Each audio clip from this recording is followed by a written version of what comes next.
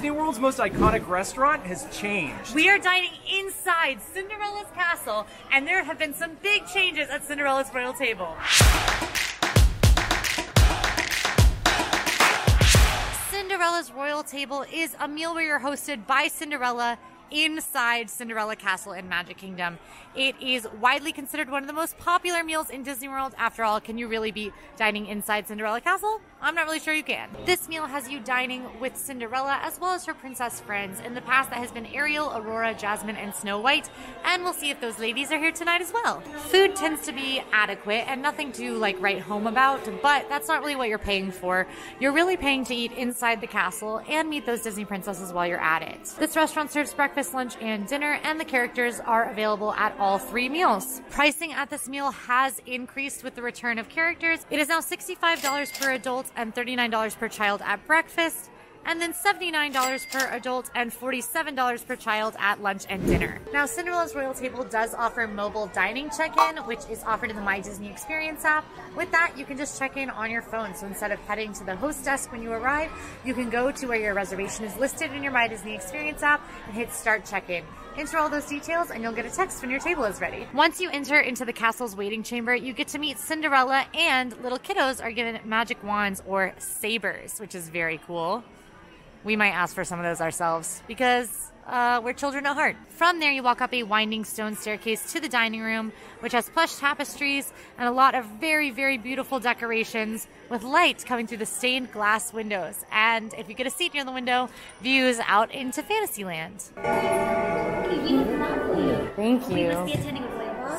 Oh, yes. Yes. Well, just as long as you two are home before midnight. Oh, yes. Of course. Of course. So. Yeah, that's the goal. Yes, of course.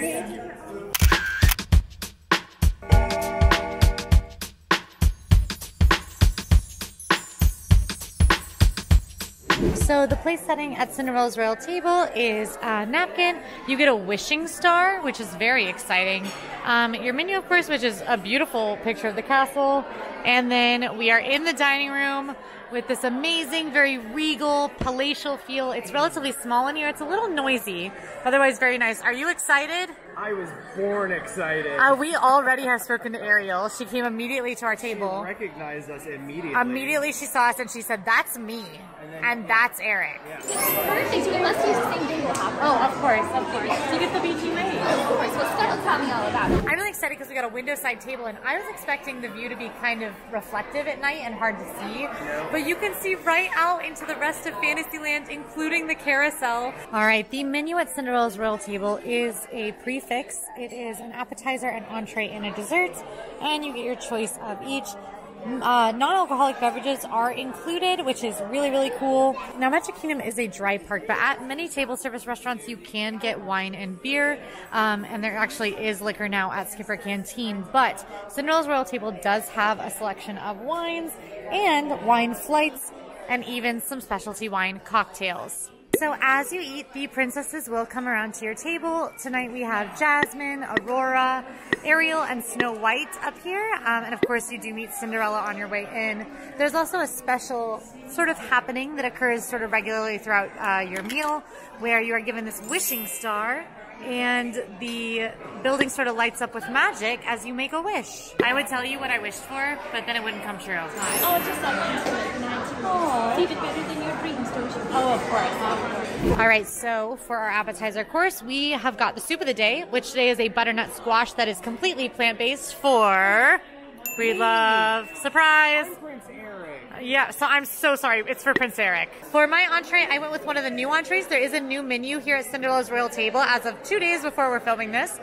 This is the braised beef with a carrot and coriander puree, shallot jam, and a horseradish gremolata. So that sounds good. Let's give it a try. You remember when I asked Ariel at Opera Shoes if she eats a lot of fish and she got really mad? If you want to see me ask Ariel if she eats fish like a dummy, you can watch our Opera Shoes review where I did so. That's the other meal where you can dine in a castle with the princesses.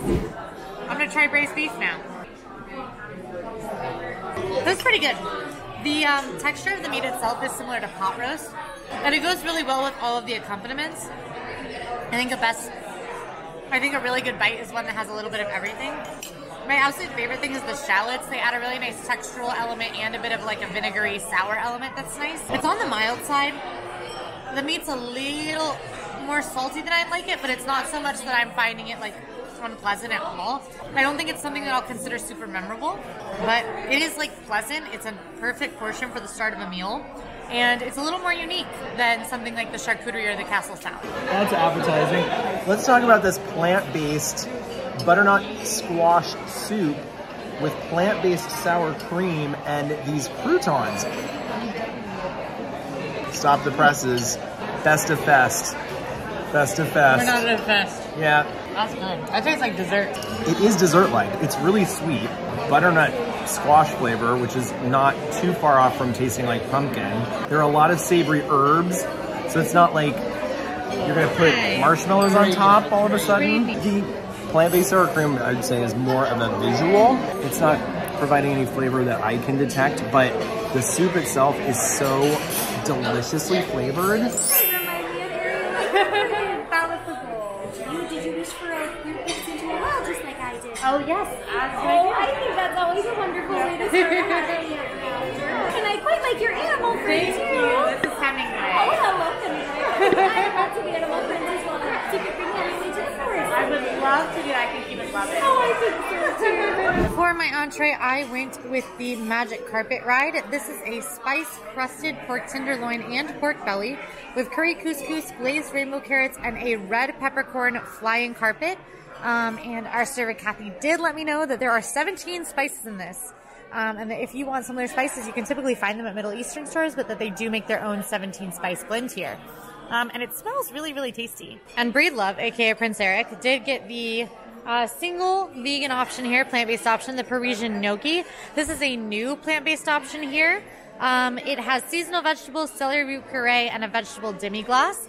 Also, the gnocchi here is a beet gnocchi, so it's a non-traditional gnocchi using beet instead of potato, which is very interesting, so we'll see how it turns out. Alright, I've tried everything on my plate. This is actually really surprising to me. I was expecting, you know, I've heard a lot about how kind of mid the food is at Cinderella's royal table, so I have no expectations. I still don't necessarily think this entree paired with my appetizer and the dessert are going to be worth the $80 price tag, outside of the fact that I'm dining in the castle and with princesses. That's what you're paying for. I'm actually a really big fan of this. Both the regular kind of pork and the pork belly are cooked very, very well. The pork bellies melt in your mouth, and it has this incredibly spicy, as in lots of spices, not hot, crust on the outside that's really awesome. The couscous is perfectly cooked and has like big chunks of cauliflower in it, which I really enjoy. Has a lot of spice to it as well. Very nice, soft cooked carrots and some greens on top. It's amazing. I know, I ate one already. You did? Are you freaking out? It's really good. I love gnocchi and I love beets. And you can't really taste the beets. You can't. It's really good. It's crispy. I'm surprised. It tastes like there's still potato in there, and maybe they added beet to the potato, but she said there was none. Pretty good. So I guess you can get that consistency just with powdered beets. Yeah. Anyway, if you're on the fence about whether or not you would like beet gnocchi, if you like regular potato gnocchi, it's not beety. It's not beety. Whoa. In my opinion, for plant-based offerings, this is a major upgrade over the chickpea panisse that they had for years before this. All right, for dessert, I got the Jacques and Gus, which is cheesecake with seasonal flavors and garnishes. I see strawberries, some edible flowers, some blueberries. Looks absolutely delicious. And as the story goes, Jacques and Gus got into the kitchen and deconstructed my cheesecake. Those silly mice. I bet it's still gonna taste delicious though. Cheesecake courtesy of Jacques and Gus. That's tasty. It's not the best cheesecake I've ever had. It errs on the side of light and fluffy rather than creamy. But it is still very tasty. If you like cheesecake, it's pretty classic. It reminds me of like a New York style cheesecake you can get at like almost any restaurant. Nothing that like screams like delicious, but definitely solid. The syrup on the plate is also pretty tart, which helps balance the sweetness. So a nice end to a pretty nice meal, made all the better by the perfect dining setting. All right, and then for the vegan desserts, there's actually two. So one was unlisted on the menu just in case Breedlove did not go for the listed dessert, which is the coffee pot de creme. That's a coffee-infused coconut custard, passion fruit gelée, and crumbled chocolate espresso beans. And then there's also this lemon sorbet.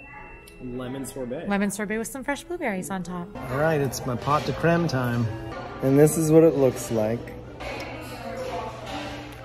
It's like mousse.